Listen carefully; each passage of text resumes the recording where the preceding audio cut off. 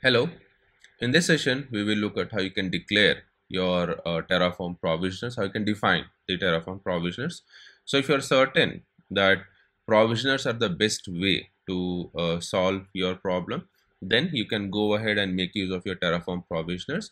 So you can define this provisioner block inside your resource block. Okay, so whenever you are declaring the resource block, within this resource block you will be defining the provisioner block like this.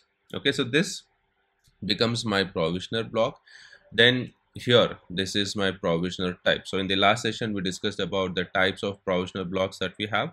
So we have the local exec, we have the remote exec, and then we have the file provisioner. So in this case here I'm using the local exec, which is a provisioner type, and then here is the command. What is the command that I want to execute using this local exec. All right, so this is how we can declare your provisioner block within the resource block. So the local exec provisioner requires no other configuration, but most other provisioners must connect to the remote system using SSH or WinRM.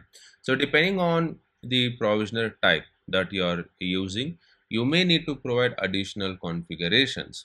Like for example, let's say if you're using the file provisioner or the remote exec, you'll also need to provide the connection information because Terraform needs to establish the connectivity to the remote resources. All right, so here this is the local exec we have declared, and we don't have to provide any additional configuration because we are executing this on the local machine. But depending on the provisioner you are going to define, you may need to provide some additional information. So if you are going with the remote exec or with the file provisioner, you will be having this another block, which is the connection block, where you will have the connection information as to how Terraform needs to connect to the remote server.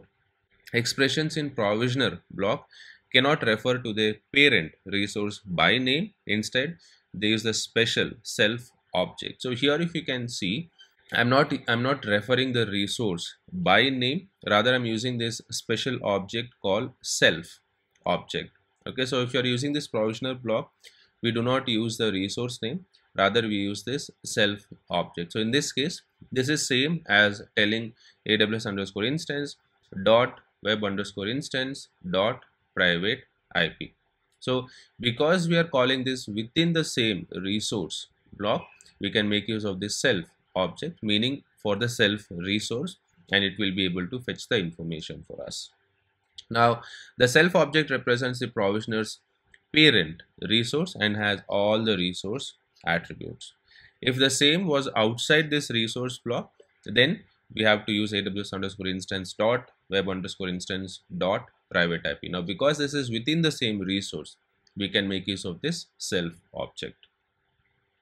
For example, use self.private underscore IP to reference an AWS underscore instance private IP attribute. Okay. Now, most provisioners, like I said, requires access to the remote resources via SSH or WinRM and expects a nested connection block with details about how to connect to the resources. So let's say, for example, using this Terraform, we have launched our instances. So we have a Linux machine and then we have a Windows machine. Now, depending on the provisioner block, so maybe let's say you're using the file provisioner or you're using the remote exec. So for that, you'll also need to provide additional connection block. So the provisioner will use the SSH connection block to connect to the Linux machine, and if it's your Windows machine, it will use the WinRM connection block to connect to the Windows machine. So we'll also need to provide this connection block as to how my Terraform provisioner will connect or communicate with the remote machines.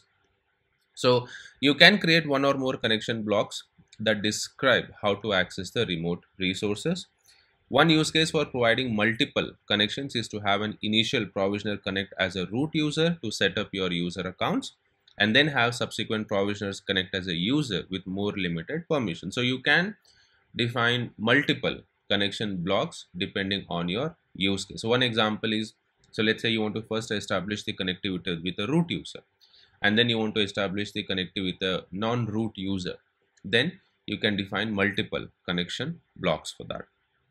Now connection blocks does not take a block label and can be nested within either a resource block or a provisioner block. So you cannot have a separate block with the name connection, it has to be part of your resource block or the provisioner block.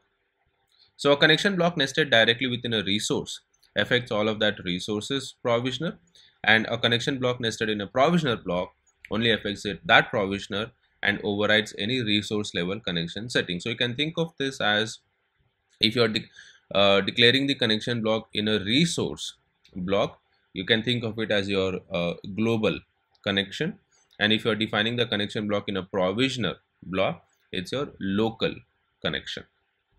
Okay, so here if you see, we have defined the provisioner block, and this is the connection block for the provisioner, and in this case I'm using the SSH. So the provisioner type here is file, and this is my connection type for the Linux machine because I'm using SSH.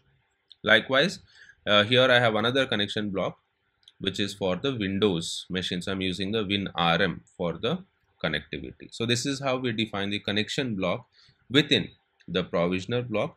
In the next session, we will see examples for each of these types, but this is how you can define your provisioner block and your connection block. That's all for this session. Thank you. Once again, before you leave, please don't forget to subscribe to the channel, and if you like the video, leave a like and please share the video.